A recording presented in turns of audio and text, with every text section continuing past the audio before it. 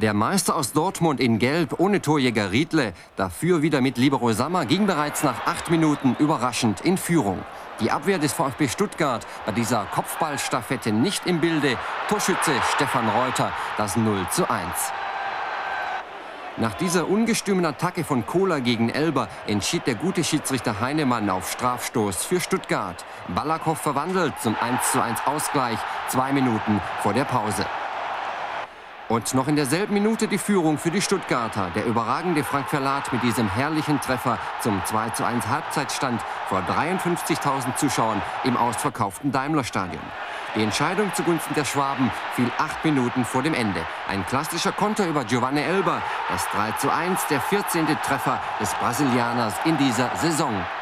Und nur 2 Minuten später Zvonimir Soldo zum hochverdienten 4:1 Endstand für den VfB Stuttgart.